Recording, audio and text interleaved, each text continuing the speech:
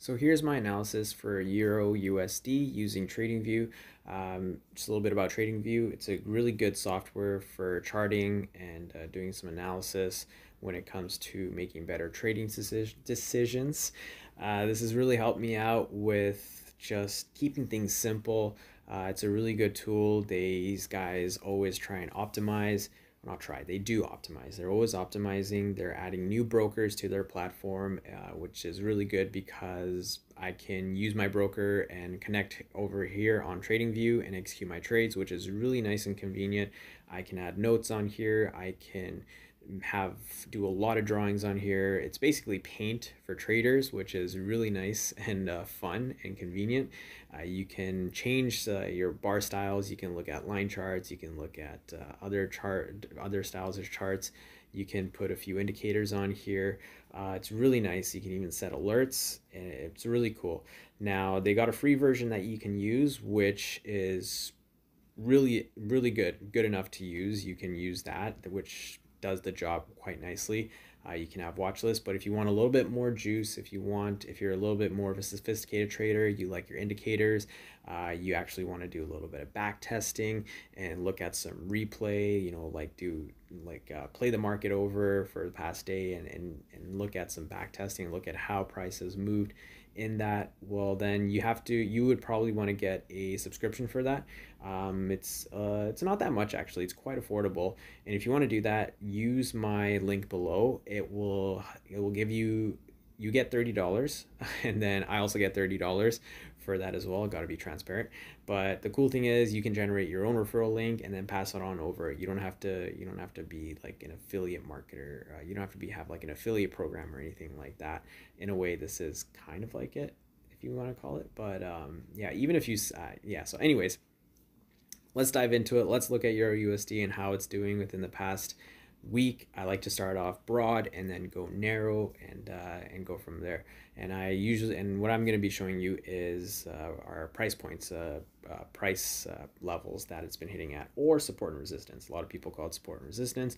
Price levels, support and resistance, doesn't matter. It leads to the same thing, really. So looking at it, we can see an obvious downtrend. It's been trending down quite a bit. Euro's been really weak for the past few weeks and a month. There's been a lot going on with this currency. A lot of eyes are looking at it, and yeah, it seems like though, however, more recently we're seeing a little bit of sideways movement. So what I like to do first is plot the low points. So I like to plot this low point here, which is the 0.96 level, as well as look at the past swings. Now we've seen some swings here which have been respected. We see a swing back up to this price area, this price level, and it's been coming down. Now we do see a bit of a violation as price has come up really deep, and then we saw a big move down, and now we're seeing a real choppy-ish pullback. So I'm not gonna really plot this price level or this swing here just because it's been violated, it's been broken, but I will plot this this high point, the top area here. And I like to do at the top of the wicks. I know over here don't really have the wick, but I just have it here to make it look pretty. But that's not what trading is about. It's not about making it look pretty. It's actually about making sure we're exact over here. So yeah, I like to include the wicks just because if you go to the lower time frames, those wicks will turn into bodies anyway. So I include the wicks. I know some people just include the body. I think it depends on what you're trading. I am more of a short-term trader, but I do like to start off broad just to have some reference points and know, okay, well, where are these traders taking price? Where could we see a minor reversal? Where could we see a reaction? So that's where I like to start off broad and then go narrow from there. Now, if we look at the daily, we're seeing some higher highs being made. You can even say this is a bit of a channel. We are seeing some movement up, although it's not really like a trend movement just because these pullbacks are really deep. So this could be just a minor pullback on the long term, and we could see a move down continue. But I'm looking first at what's going on right now. So as we can see, there's a big push from these buyers. We had these sellers come in for a few days, and then all of a sudden those orders were all basically eaten up by these buyers. So I'm going to put a reference point around here just because that's a pretty major move. That is a big reaction and a good reference point and a good sort of kind of memory spot. So right around this level, right around the 0.97, we'll go 4 or even 5. We'll go 4 just to keep it nice and simple and round. And I also like to plot the most recent high point here because that's still a big area and that's a key point of interest as well. So now going down to the 4-hour, you can see that we saw some choppy movement down, some of the selling occur, and then all of a sudden a big push up from these buyers, and it just happened to stop here. Now I'm going to also include this wick as a reference point on top of that, because myself, I'm more of a shorter term trader. I look at the 5-minute to make my entries, but so I do keep reference points at the 4-minute just because these guys could show up on the lower time frame and take the price down. And this actually could be a big enough move to potentially to put on a short trade for an intraday trade, for a short-term trade. Now, a little disclaimer before I go any further, this is all for educational purposes only. I'm not a professional. I'm not a financial advisor of any sort. I'm just a retail trader. And any advice that I give is for educational purposes only. If you do decide to take action and make some trades based on these ideas, then just understand that it is solely your responsibility. You're the one pressing the buy or sell button at the end of the day. And make sure you use risk capital. Make sure you're not risking, you know, like 50% of your account on one trade. You don't want to blow up your account. You want to make sure you're alive and your account's alive to trade another day. Remember, this is a professional sport.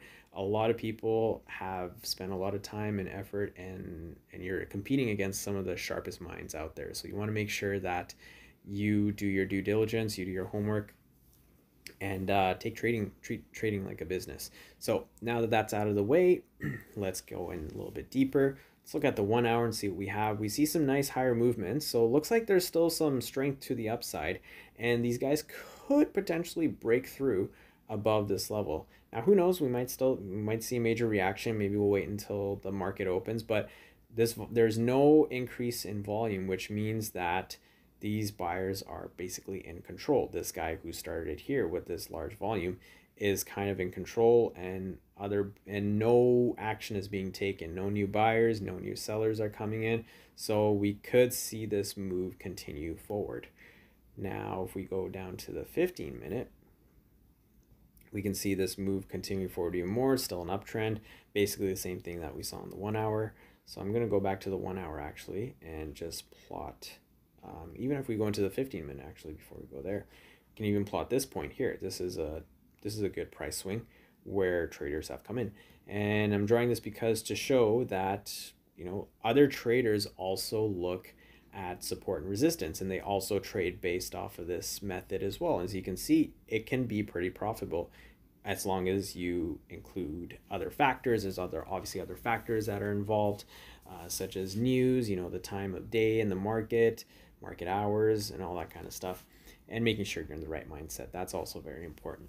So I'm going to plot this as well. This is a major point to keep in mind. I would also look at this as well. So I'll move this over just because this swing has already been passed. So I would pay more attention to the most recent swing, which could be around this area, because it is a bit of a swing. Like, it's not obviously that prominent.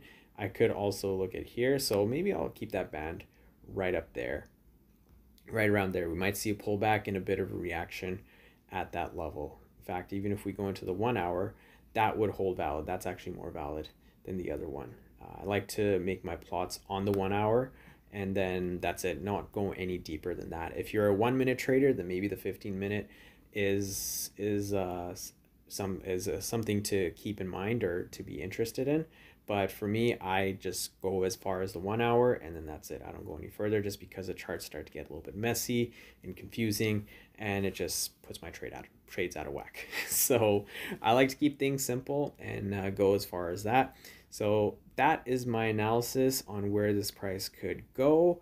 As you can see, it's a little bit choppy. We could go up, but could just be a flag, just kind of like a pullback sort of flag, and then we could see price go further on the longer time frame. Now, if I am, for example, traveling, just to change gears a little bit, if I'm traveling and I am a US citizen, I am going to Europe, I would probably be holding on to my US dollars. As for now, at least for now. But as we can see, there's a big long wick here, so which could mean that we could next week see some pullback and some aggressive buying on the euro side. So if I were to exchange some money, whether I'm going traveling to Europe or not, I would probably be waiting and to see how this price action holds up next week. Now, if you're traveling really shortly, then different story altogether. You might want to exchange money currency sooner. But if I was a US citizen, I would probably sell off a little bit of my US dollars to euro, just because we could see some pullback here, and then eventually I would look to transfer back into US dollars for the long term. Yeah, so how I would do that, in fact, because I know these days, like, currency rates and everything, and when you go to one of those currency exchanges, they offer, like, the rates are not that good. I haven't found any really good. I've rarely found some really good competitive rates, and I've had to look all over. Like, I would spend like almost like half the day when I'm trying to exchange currency, looking at finding the best place to go to. And I come across this app which actually saves me so much time and effort to do all that, and it's called Wise. It used to be called TransferWise, but it's called Wise, and it's a really cool app. I really like it. It's really easy to use, very efficient. It saves me so much on fees and just the spread, the difference in quotes that they have. I like to use TradingView to compare the quotes and then look at the quote on there to see if it's accurate. Now, of course, there's going to be some discrepancy, some difference, because they got to make their money somehow. So that's all right. But these guys offer really competitive rates, like probably the lowest fees I have seen. And it's really easy to use, really user friendly. It's really quick to transfer money. I'm able to transfer money from my bank account to my Wise account within less than a day, sometimes within like an hour. So it's really quick. I love that part. And they have multiple accounts, so you can hold different currency accounts, so you can switch back and forth really easily, really quickly. It doesn't take long at all. And on top of that, you can send money to your friends really easily, really quickly. Actually, sometimes when I send money to some of my friends, it takes like almost it's like within a day, and they have, I'm transferring money from like a Canadian bank account over to their Korean bank account, and it's really flawless, and all the whole transaction happens within a day. So it's really easy to use. You can even track the transactions. They got a few other cool features, very easy, very simple. And if you use my link below to sign up, you can send up to $800 for free without paying any fees, which is actually really cool and really beneficial. On top of that, I do receive $115 if you and two other people send $300 or more. Now, that's a referral link, so if you sign up, you can also use that referral link from your account and send that over, and also piggyback and get the same benefits and bonuses as well. So I highly recommend you use it, or at least check it out. And again, use my link below. Also, use my link below if you are interested in TradingView. And I highly recommend you test out the free version, play around with the software, see if you like it, see if it works. There's a lot of cool things you can use for free. But if you want a little bit more juice, if you are a little bit more of the sophisticated trader, you want some more indicators, you want to take advantage of the replay function where you can replay the day's price action, which is really cool if you want to do some back testing and all that kind of stuff. You can add multiple watch lists, all really cool extra features that you can use. You do have to, it's not that expensive when you do the paid subscription. And if you use my link to sign up for that paid subscription, then you get $30 off, I get $30 off, and you can pass on your own link. Same kind of thing with Wise, where you can pass on your link, and you can other friends can sign up using that link, and then you get $30 off. They do, so it kind of passes on. So it's a really good kind of savings tool to use. Highly recommend you use it if you do go for it. And yeah, so if you do find value in this content, hit the like button, leave a comment below, subscribe. I'll be posting up more videos like these, giving out analysis at the end of the week on where price has gone, where price could be going. And if there are any other pairs you'd like me to review, please send a comment, leave a comment below, and I'll be more than happy to make a detailed video about some price analysis on the charts using this simple support and resistance slash price level plotting method. Anyways, take care, have a good day, good week, and trade simple.